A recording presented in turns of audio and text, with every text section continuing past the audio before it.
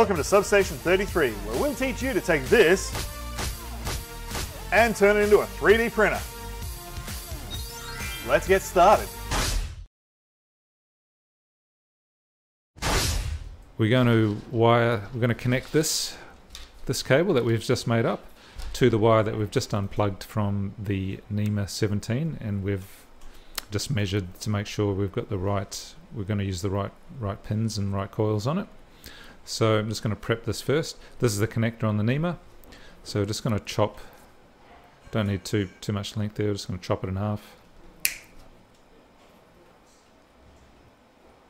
Might be able to use the other end of the connector on another motor, so put that aside. So we're just going to chop off the wires that we don't need. So as we just measured with a multimeter, we don't need this black wire and this white wire, so they're going to get cut off.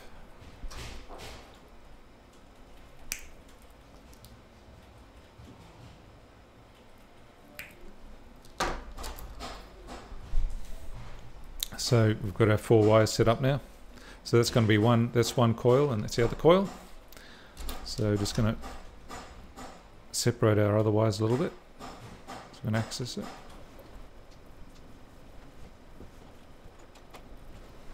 So one coil, the other coil.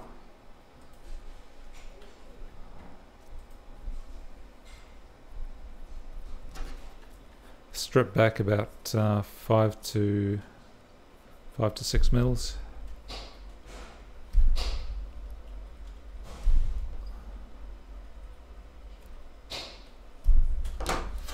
Same on the connector.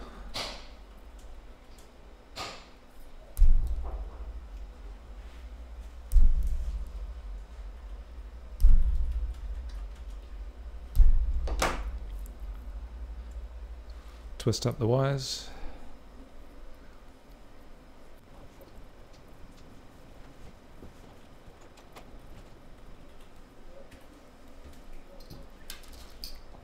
Do the same on the main piece of wire.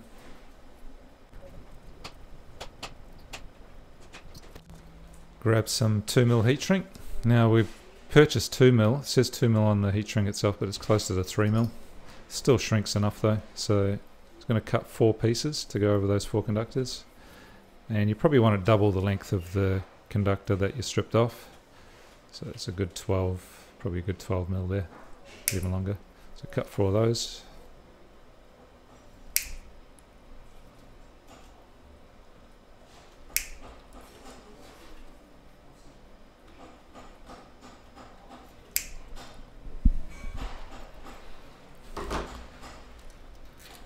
And before we put those on, I'm just going to tin up the wires. So just clamp it, if you have a clamp.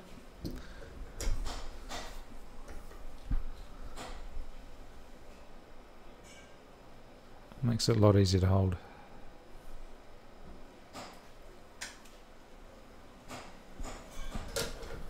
And also tin up your connector.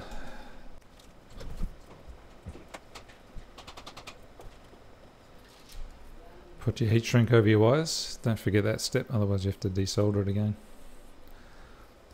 Which I do all the time.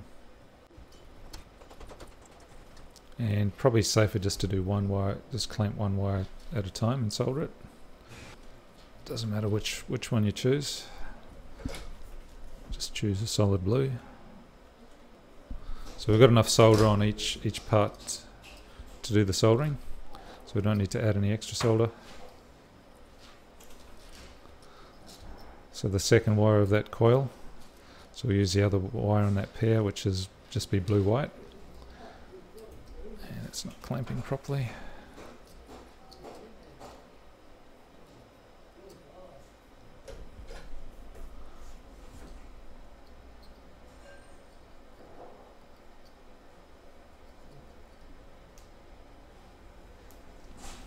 Don't have enough solder on it.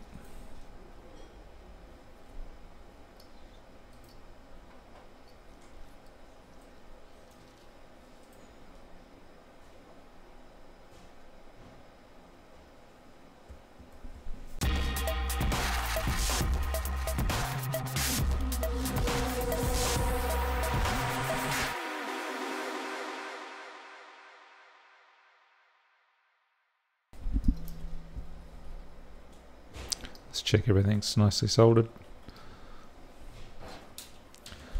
And slide up your heat shrink. Actually, I'll do it properly. I'll do it one at a time. So you want to make sure you've got enough insulation on both sides of the joint. Grab your heat gun. Make sure the others are out of the way. So just slide it up and down just to make sure you're over the center. Should never have any exposed conductors. Should end up shorting out, blowing up the electronics.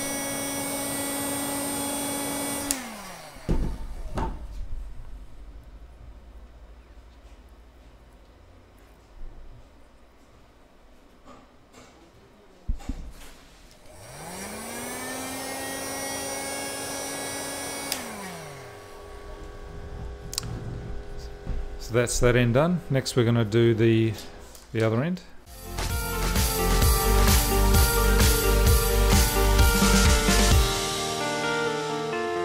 Thanks for watching, and we'll see you next time.